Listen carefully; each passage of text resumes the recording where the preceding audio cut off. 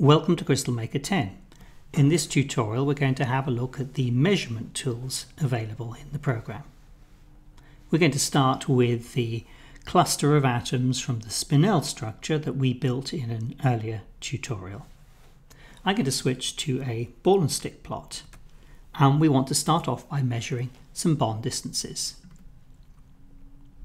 If we move down to the tool strip at the bottom of the screen, we have a range of tools for selection and measurement.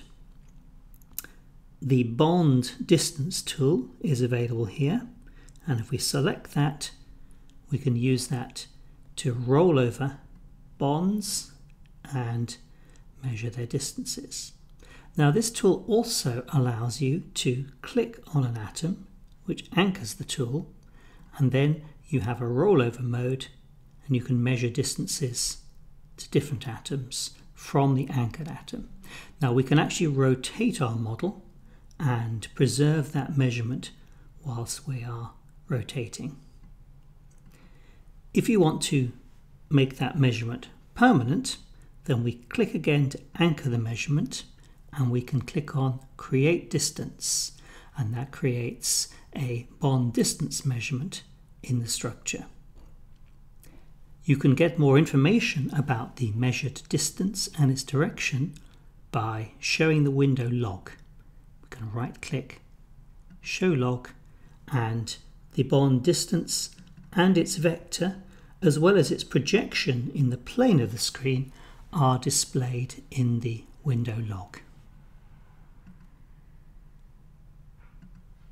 We're not limited to just measuring distances between atoms. CrystalMaker also lets you measure distances in the plane of the screen.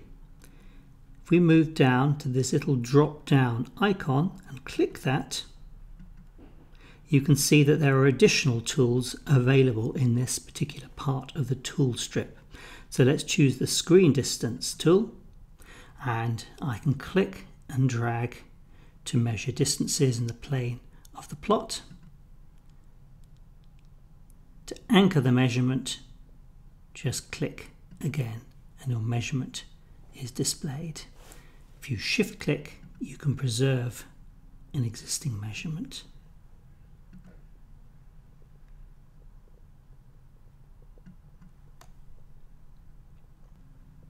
What about angles? CrystalMaker provides a bond angle tool, and this has a rollover mode. We just roll over an included angle and we can get that displayed very easily on the screen.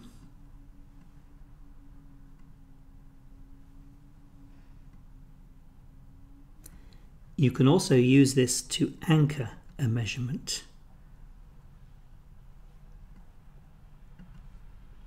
And then you can roll over and measure the included angle between the two anchored atoms and a third atom in the structure.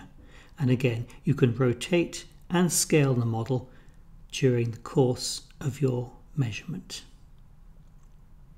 Click a third time to anchor the measurement, and then information about that bond angle measurement is again displayed in the window log. And we have our bond angle preserved in the window log. We can measure angles in the plane of the screen with the Screen Angle tool.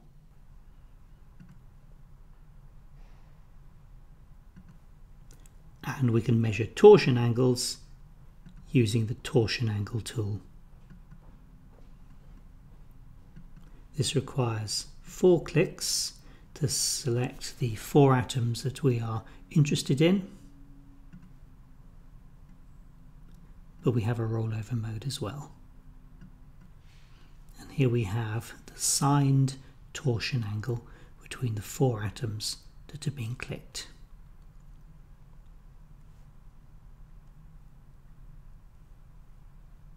We can do other measurements in CrystalMaker.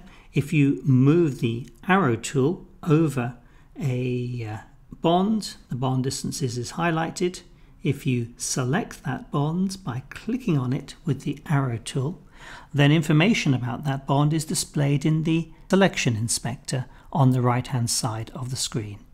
And here we have a summary of the selected bond, its length and its lattice vector. We can do a similar thing with atoms. You can roll over an atom and the atom and its bonds are highlighted with the bonds shown on the screen. If you select the atom by clicking on it with the arrow tool, then information on the selection is shown in the Selection Inspector. Here we have a summary of the atom's position in fractional and screen coordinates, a listing of the bond distances, the mean distance, and also a summary of the coordination polyhedron around that atom. Here we have a AL06 octahedral group, and we have the polyhedral volume shown and details of the polyhedron itself. Now we can also use the Calculate menu to display information about the atom in the window log. There's the summary in the log, which you can copy and paste into another program. We can also summarize bond information for that atom.